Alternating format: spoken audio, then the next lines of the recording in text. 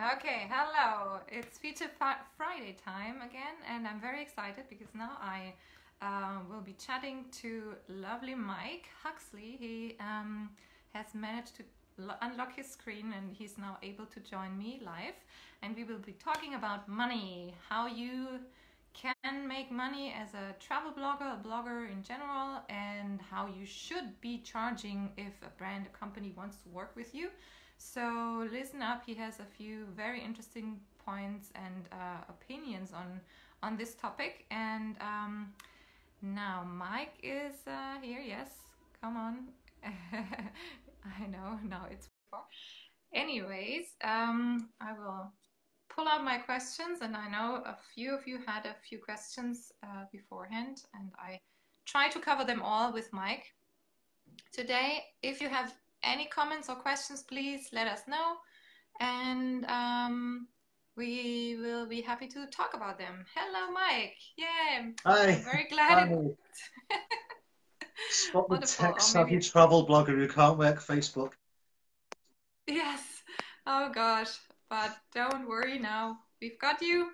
It looks good. Connection is stable. Let's go. Good. Okay, well, I was introducing the topic as yes, I think it's a hot topic and an evergreen topic because I think this is something our whole industry should become aware of and should be also probably. I think what I want to say is that we should be talking about this topic more often because there's still, even though everyone loves to talk about money, but there's still such a lack of consciousness about it in our scene. And I said that you have a pretty good, pretty interesting thoughts and takes on it. So let me start with one a little bit provocative question in the beginning. Would you say that, or would you recommend never working for free at all? Yeah, no one should ever work for free. It's a fundamental concept of business and society that if you do work, you get paid for it. It's that simple. That's the reason that every other job out there has a minimum wage. That's the reason why employers just can't get away with not paying their employees. You know, why are we any different just because we're in a creative industry, just because we're our own businesses and brands? We're not. You know, everyone should be paid. It's that simple. And why do you think it is such a common thing still to do for so many travel bloggers or bloggers in general to take on unpaid work? Well, I think there's that's quite a nuanced sort of answer to that. I think blogging in general was still dealing with a legacy of what blogging used to be. It used to be a hobby, and people did it as maybe a part-time gig, as something to do just for a bit of fun, um, and you know they were happy to work for free, so to speak.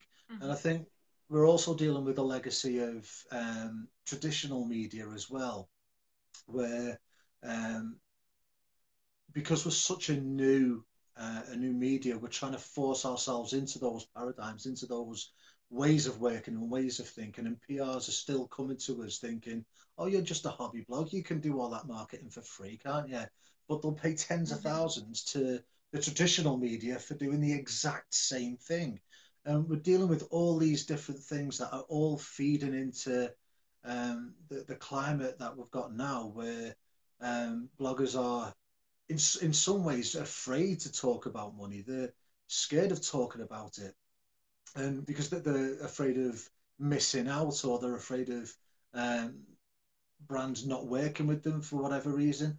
And I'll Mm-hmm. give you two examples from two separate brands that I've spoken to recently in two um, very big but different travel conferences. One brand said outright to me that why should they pay any blogger when there are 100 bloggers lining up to work for free behind you? And I Mm-hmm. couldn't disagree with him. That's true. From a business point of view, he's absolutely right. Why would he pay when he doesn't have to. It's that simple. And another Yeah. blogger, another brand said in a different conference that if bloggers aren't willing to set their rates, if bloggers aren't willing to say, no, these are my rates and you will pay me, then Hmm. brands are going to be the ones who set those rates for you. And they're not going to set rates that actually pay you and benefit you. So Yeah. they're gonna set rates that benefit them, which is basically free, nothing. They're going to try and get you to work for free.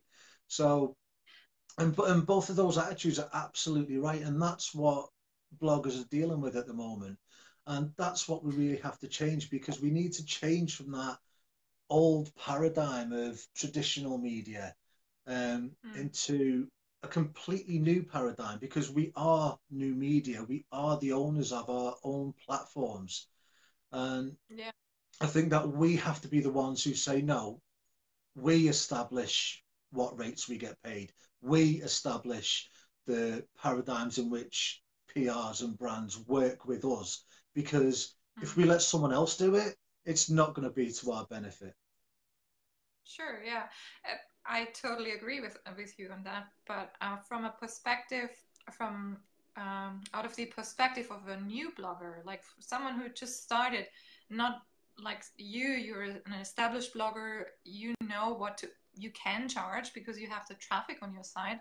But how should someone who just started out go about this? I get asked this a lot, and I've got a stock response ready for you. If you went and got a job in McDonald's now, would you work for free for the Mm, first 3 years because you're brand new at the job? No, you no. get paid straight from the off. It's as simple as that. And new Yeah. bloggers, it doesn't matter whether you're new, whether you've only just started, you've got no, only a few people reading your blog. It's a brand new platform. It doesn't matter. You are still worth something. It's that simple. You might not be worth as much as someone who's been, say, doing it for 6 years, has a massive audience and a huge platform that can charge a lot more, but you are worth something. It's that simple. No one is worth nothing. And That, I think yeah. that we need to get out of this mindset of just because you're new, you're not worth anything. Just because you're new, you can't Yeah. charge. You can. You can't charge as much as someone who's been doing it a long time. You can't charge as much as someone who's a lot bigger than you, but you can charge Yeah. something. And your value there is when you're working with brands, you can say, look, okay, I'm not going to reach as many people as X blogger over there, but I'm a lot cheaper. You can get a lot more Mm-hmm. deliverables from me, and I'll grow in Mm-hmm. time. So that partnership can grow in time. And if you pay for those deliverables now, you'll get a great bargain, because in a year's time, 2 years' time, 5 years' time, those Mm-hmm. posts are still going to be up on my site. Those videos are still going to be up on YouTube. They'll be getting SEO boosts. They'll still be there. They're evergreen. So Mm-hmm. work with me because I'm new, I'm cheaper, and we can grow that Mm-hmm. partnership in time, And and you'll have save money. ambitions. Okay, so this all comes down to, in an ideal world, I would say, to a minimum wage for travel bloggers, or no? So that we all can say someone who just started out should at least earn this much money. How much would Yeah. you say if you want to say a number? Can you say one? Well, I think it's really difficult because there's so many variables. I mean, is that a minimum rate for a sponsored post or an ad on your site or a video? There's so many different things we do. We can't get an exact number for anything. But what we can do, I think, is get a good set of guidelines. Um, Mm-hmm. the first one should be never work for free. It's that simple. But after that, you say, okay, if I'm not working for free, what do I charge? And personally, I think that those crappy rates that we always get offered from PRs, the $50, the $75, they're Yeah. really insulting rates to probably 95% of us. That is what a brand new blogger should be looking at a base minimum. So take all Okay. those offers and say, okay, that's the base minimum, and my worth is worth more than that, depending on my audience, how big my site is, Hmm. the work involved, and everything else. So personally, I think those basic rates should be the minimum, but obviously that's going to be slightly different for everyone. Okay. I have another question for you. Actually, it's from Sandra, who's also watching today. Hi, Sandra. Hi, She Sandra. had it the she asked the other day if you, as an exception, would agree with working for free if it brings you back at least a little bit of value in like in the form of backlinks, and if you can establish yourself as an expert and hello and if it then on the long run, like she said, it turned into paid work, but it was like a stepping stone for her. Um, Would you then in very agree general on terms, that? no. But that there are sort of again, it's a nuanced answer to that. But in very general terms, no, because we've all been there. I think me and Sandra started around about the same time um, in blogging, give or take. So we've all been doing it roughly the same amount of time. So we've all been at the point where we've made those mistakes. We've worked for free. You know, we've done that because that's what we thought had to be done. It doesn't Yeah. at all. Because at the end of the day, you've got to look at what has it actually got you? And I'd argue personally that all those times we worked for free, um, it hasn't actually gotten us anywhere. It hasn't actually gotten us anything. The only Mm. people that it's benefited are the brands and the PRs that we've done it for. Because you've got to remember Mm. as well, if just say, for example, a PR asks us to work for free, they're getting paid for that. They have a Mm. budget for that. They just don't want to give it to us. They want to keep it all for themselves. So they're benefiting from our work. The brand who puts all that budget out to the PRs, they're benefiting from the free marketing. We Mm-hmm. don't get any benefit from that. Even if there's a link involved there, even if there's exposure. I mean, how many memes do we have that say we can't live off exposure before people finally get it drilled into their heads? You know, we can't do that. We can't work for free. Um, How about traveling for free? Is that not good enough? that's the same thing. I think because it doesn't matter whether it's a product, whether it's travel for a press trip, whatever. The value of that can absolutely be incorporated into the price you charge, Mm-hmm. because from DMO's point of view, it costs, I think, on average about 5 grand per person, per journalist or blogger or whoever that they take out on a press trip. So obviously they've got a lot of money um, that they put into that, but and they do expect a return on investment for that. But Yeah. what is our work worth? We're not out there on a holiday. We're not out there on a free jolly. We No. have to do work on top of that, and they are getting a lot of value from us, so much more Re- value than they ever got from traditional media and traditional journalists, even the ones from the Yeah. so-called big name um, brands. That because they're getting Mm-hmm. social media, they're getting video, they're getting. Oh, no. And now this was Mike. How did I lose you? Sandra, are you still can you still see me, or is it me who's now out of the video? Oh, this is bummer. Mike, where are you?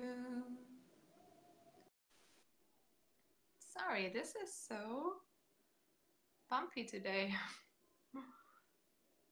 um okay, you can see me. This is great. I hope Mike is able to be back on again. Mike split, yes. He said enough. You heard it all. Don't work for free. Never take unpaid work, not even for exposure. Oh, Facebook unblocked him. That's also a good suggestion. He's just too revolutionary. Mike, come on, come back in. You have more to say. Let me see if I can. Okay.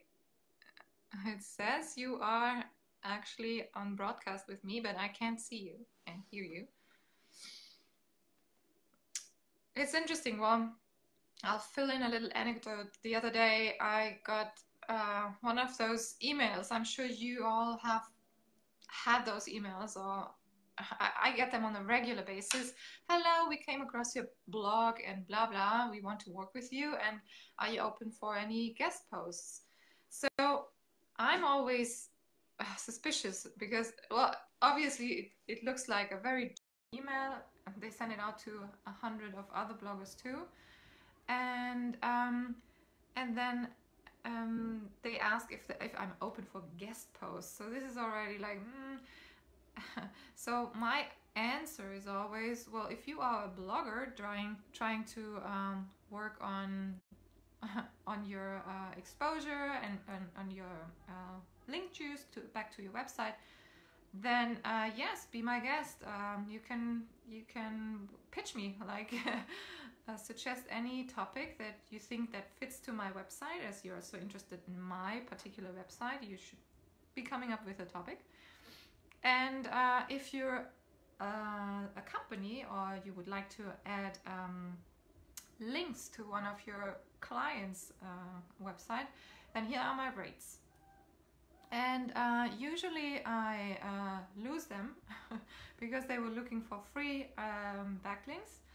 And this guy the other day, he would just go on and say, oh, I have many clients I work with, and you take this offer because this means a lot of content for your site. Sorry, I Oh, have you went no to idea what happened there. we had Yeah, but an idea that Facebook just split, said no, you are yeah, saying I'm too too many. controversial for Facebook. They don't like me. Yes.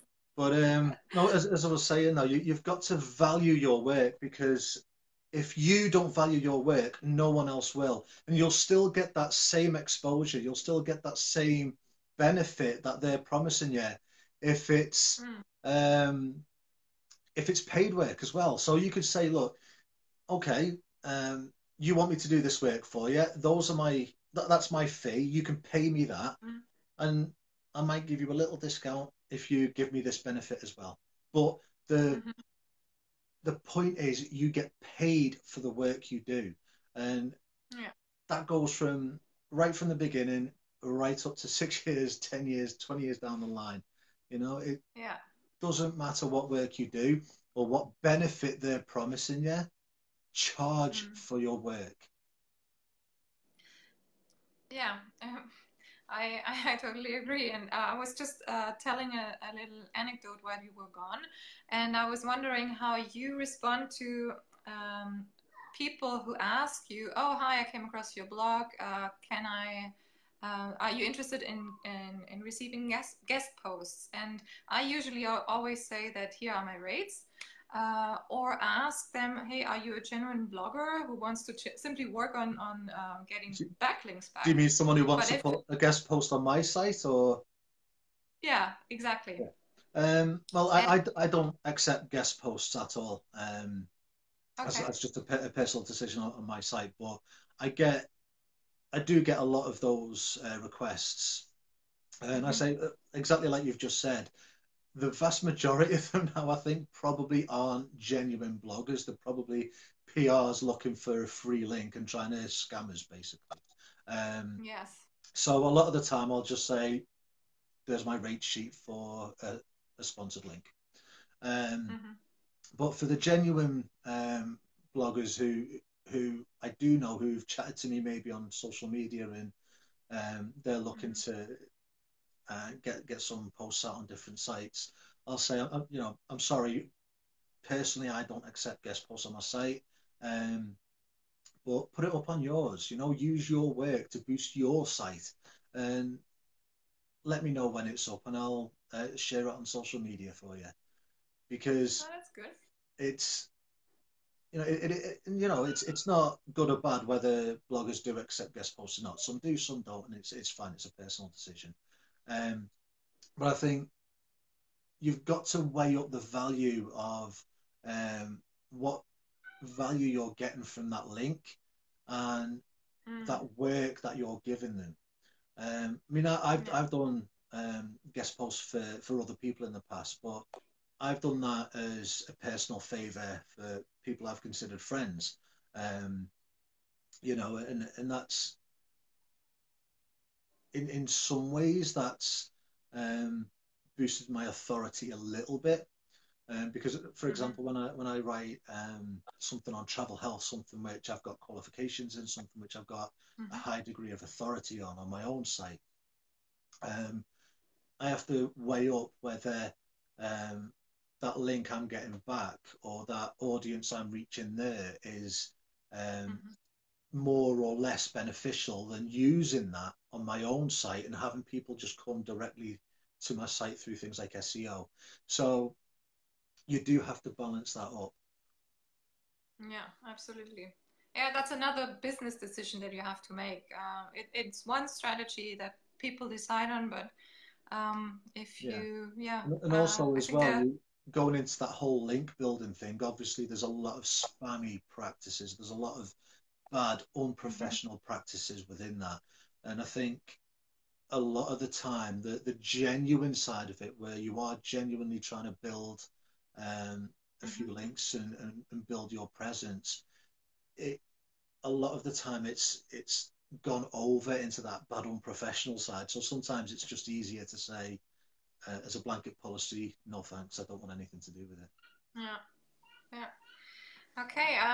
I'd like to tap one last time into that topic where, I mean, you said defining the rates is really hard, and I get it. I mean, it depends really on the numbers, also on the brand that you're communicating with, and but as a general suggestion, again, if I'm the person, if I'm as a blogger reaches out to a brand, that's a whole different scenario, right? As Yeah. opposed to the company comes to me saying, we want to work with you. So if I like to work with that brand because of we share the same values and I support their cause or whatever, um, how would you say? I mean, what would be best to include? Um, let's assume that your numbers are still very low. You have, I don't know, a couple hundred Instagram followers to say, and your traffic is below 5,000 a month. So Um, how do you set rates basically? how do you get Um, started? I mean, but it's the same for a brand new blogger as it is for someone who's been doing it for years. mhm, There are there are certain things that you can go through to set your rates, and I think first of all, like I said, the principle should be you are getting paid. I mean, there are mhm, um, some sometimes where you can sort of there are where you can sort of waive those fees.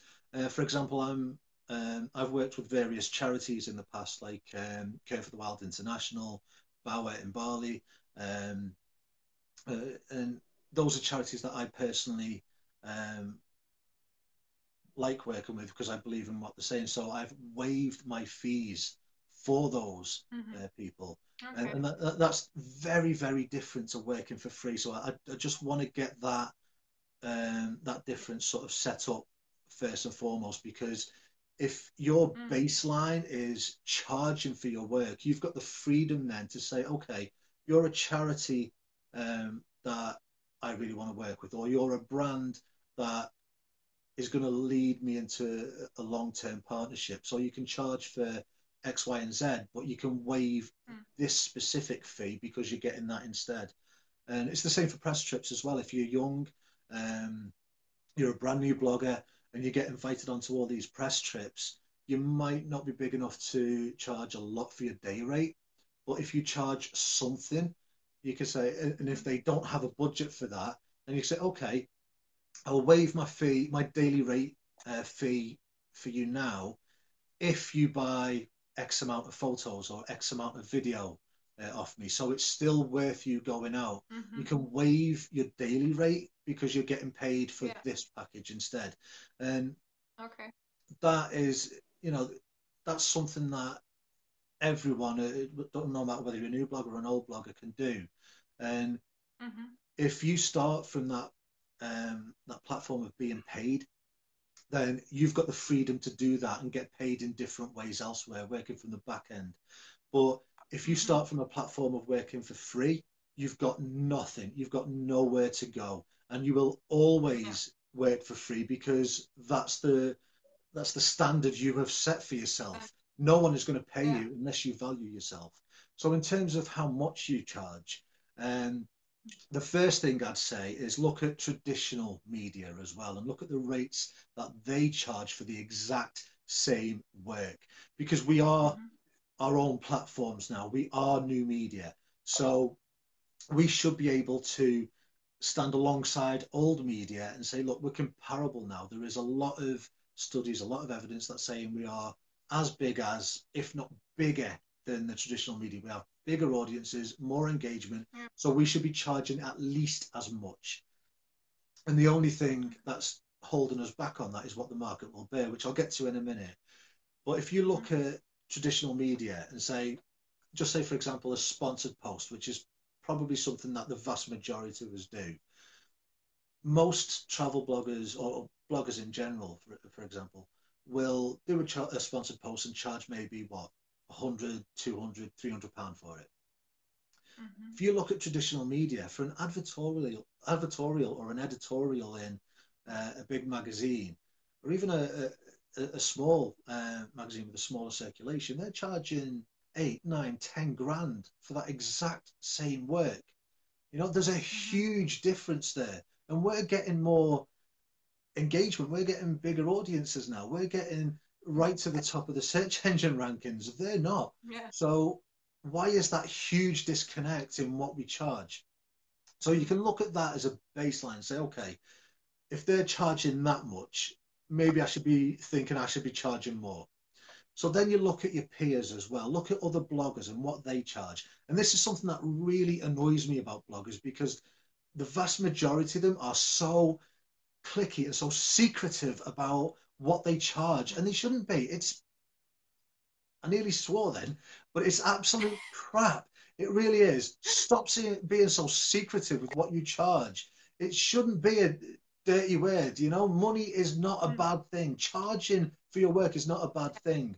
I put all of my rates up on my site for everyone to see. So if anyone wants to look uh, at my rate sheet, it's up there for everyone to see. Go and look at it and base your rates on that. It's fine. I don't mind.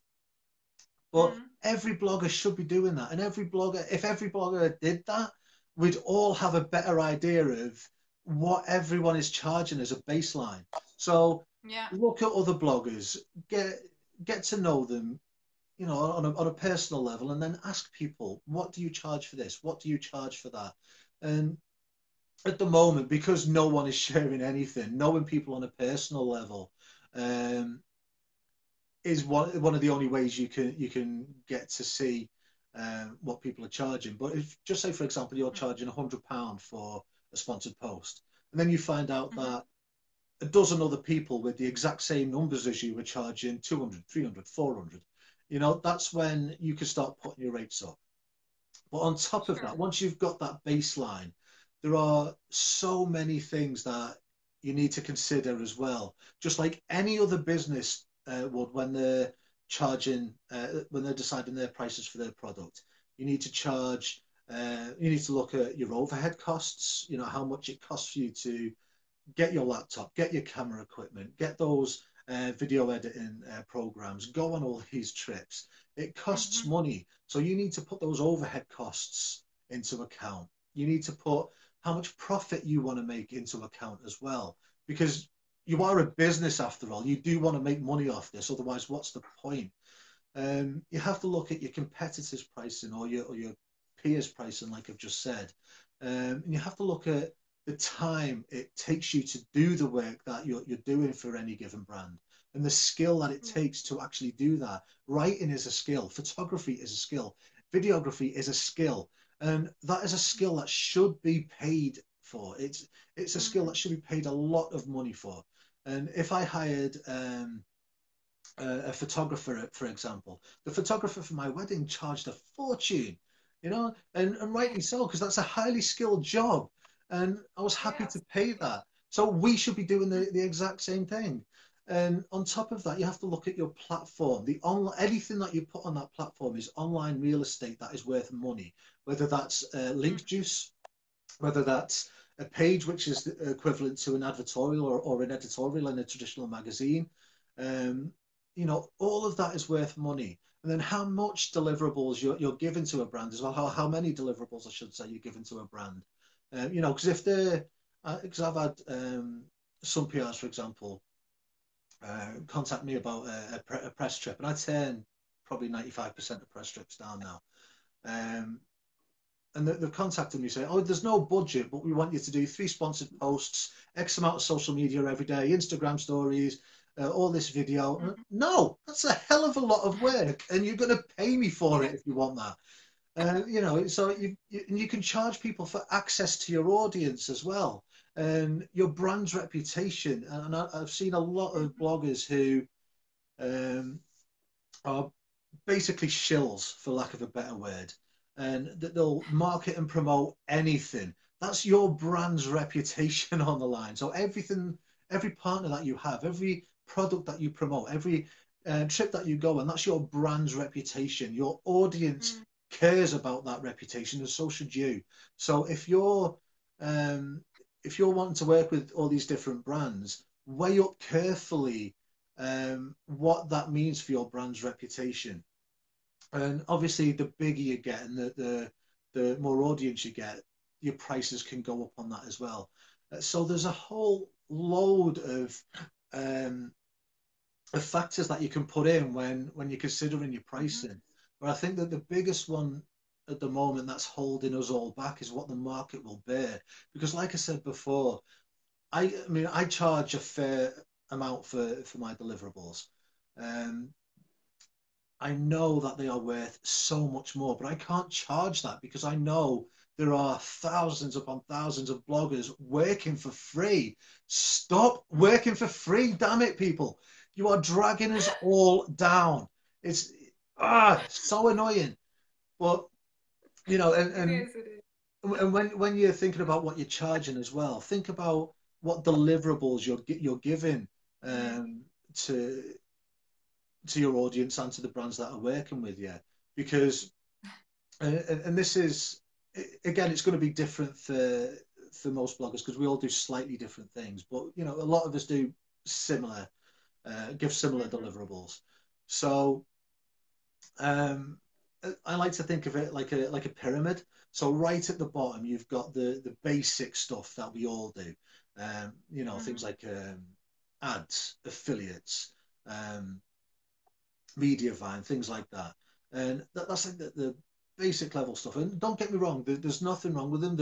They are good income streams, but they are only one income stream each. It's Mhm. not the be all and end all. And this is what I keep trying to tell new bloggers as well. They come to me all the time saying, how do I monetize my blog? How do I make money off it? And they think that slapping a load of affiliates on there um, is going to do it, and that's going to make Stop. them money. It's not. It's hard work, and there's nothing wrong with them if that's what you want to do as part of your business plan. That's fine, but they Mhm. are only the beginning. They are only one thing Yeah. that you can do.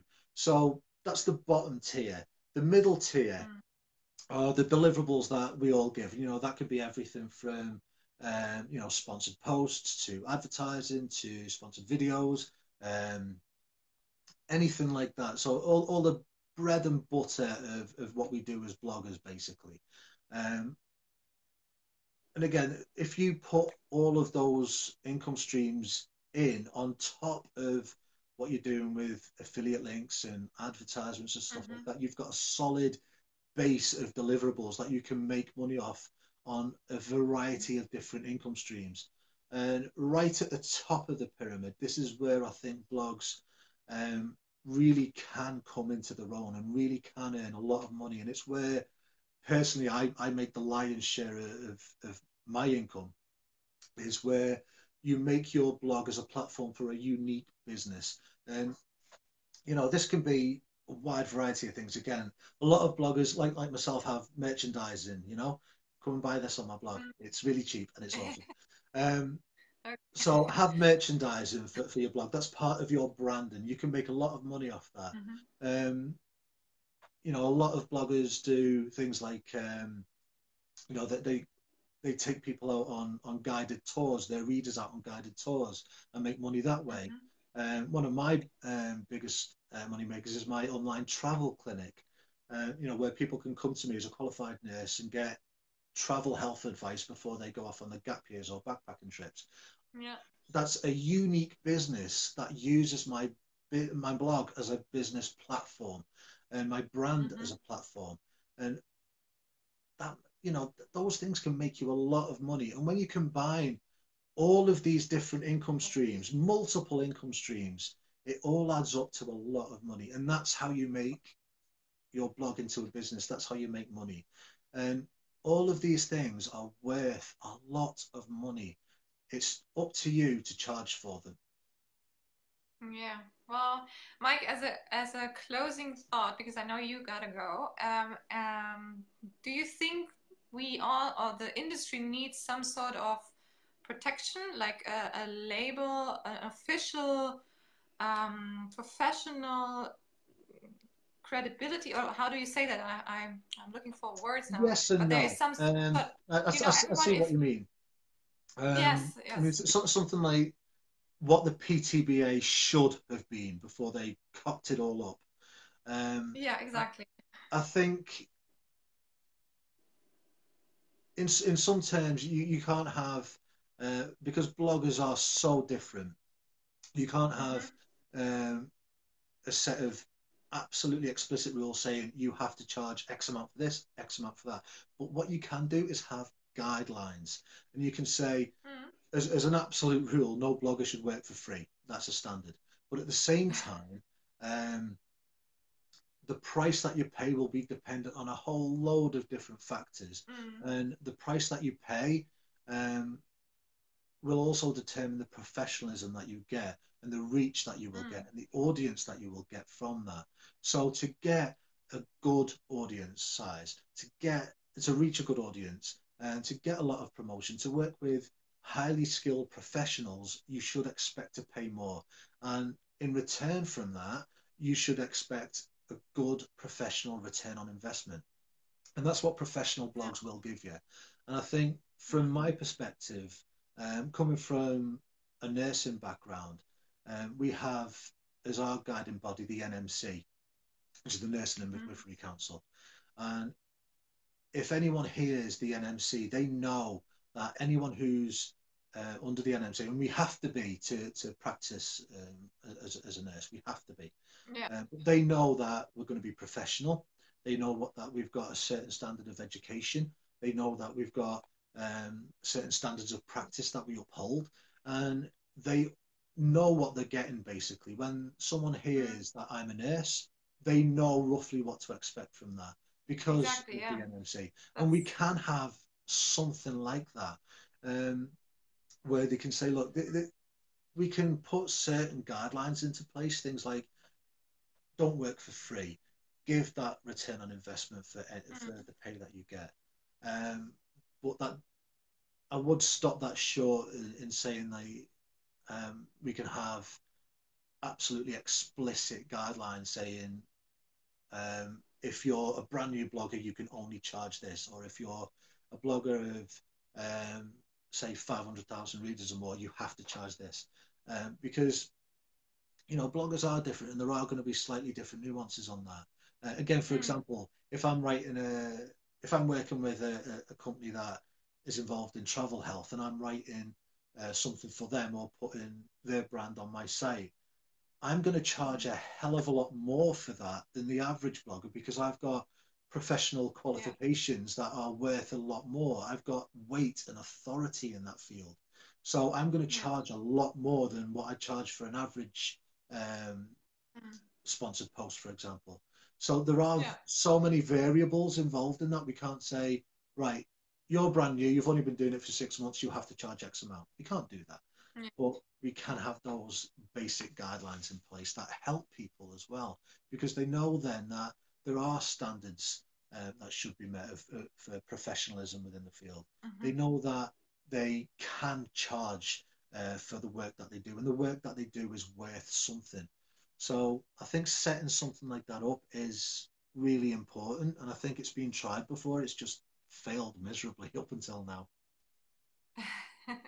Okay, Mike. Yeah, I hope many people will watch this movie. It's like a movie, this video, because I think this is a very important message that you're trying to get out there. And yes, thank you so much for sharing your experience and your advice. It was very interesting, and I know we could fill another hour I talking could about it. talk about It's this all day, but it's no problem. I'm happy to be here. Thanks for having me. but yeah, thank you, and thanks for watching. And happy Friday, everyone, and see you next time.